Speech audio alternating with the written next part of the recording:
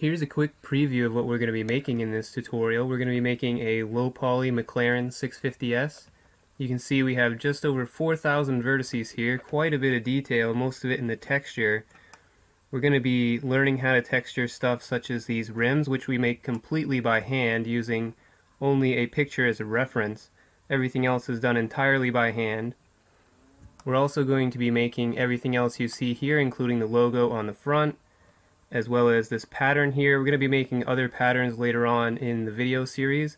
I'm not entirely done with this series, as you can tell. The lights are not finished yet, but the majority of everything else is finished. We do have a lot of detail on the front window here. We have the windshield wiper. We also have the side window painted in here.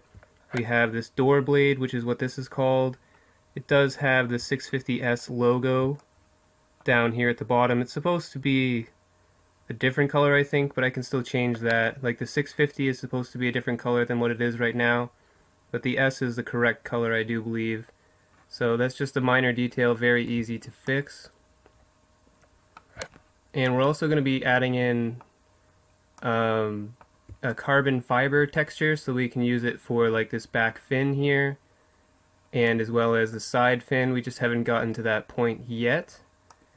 But we do have all the rest of the details on the back, including, again, we have this logo here. We have a spot for the license plate where you can write anything that you would like to write here, like your name or any other type of license plate you'd like to make, and another logo as well as the back window. And one of the cool things about this car that we're making here is it's really easy to change the color. So right now you can see here we just have this green color over to the right.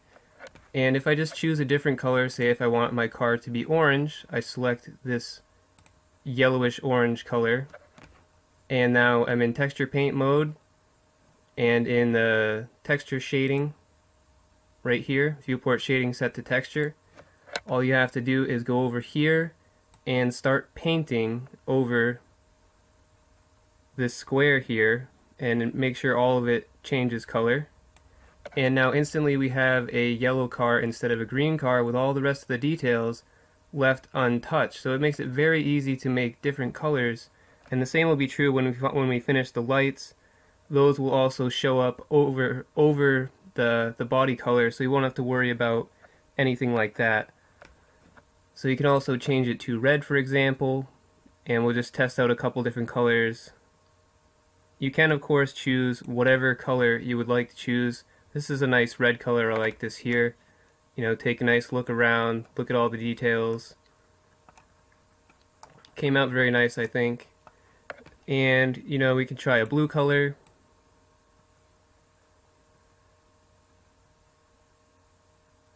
So this will give you a nice example of like what it's going to look like when you change your color. Looks pretty good here. And we'll try maybe an orange. And you can do abstract things. I'm going to show you like a pink color after this.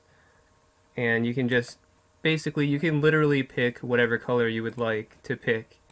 So these are just some of the predetermined ones that I wanted to show you guys, because these turned out pretty nice. But you can literally pick whatever color you want. So, I mean, this is just a random color. May not look the best, but you can pick literally any color and just paint over this, and there you go. You know, you have exactly the color that you wanted. You could do white, you can do gray, you can do red, orange, pink, purple, something like this, you know, bluish. You could even do half one color and half another color if you wanted. You could get really crazy. So if you wanted to do, like, say this purple, and then you choose something else, maybe a yellow or something, and you wanted to have part of your car as yellow, you could definitely do, you know, something like this, get a little crazy with it. It's got some a little design here in the middle. I mean, really, it's really up to you what you want to do once we have this car made. That's the beauty of this. It's going to be set up perfectly for basically making changes to it. So if you were going to make a car for a game, for example, this would be really easy to change the texture that's on it. So you could use this car multiple times, change how it looks so it doesn't look exactly the same, and just use it in, like, I don't know, maybe a GTA style thing if you wanted to, or whatever else you really wanted to do with it. But being able to change the color is very important for things like games. Makes it very simple to make your car look completely different without changing a whole lot. So this is what we're going to be learning to do in this tutorial. Of course, we're going to start with the modeling part of the tutorial, and then we'll get into things like this, like the texturing, and really having fun with it in the later parts of the series. So I hope you enjoy the tutorial, and once I am done with this model, it will be available for download in the description.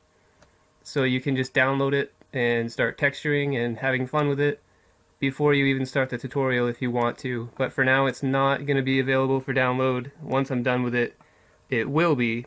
So look forward to that in the future. But for now, enjoy the tutorial, get started, make your own car, and let's have some fun with this.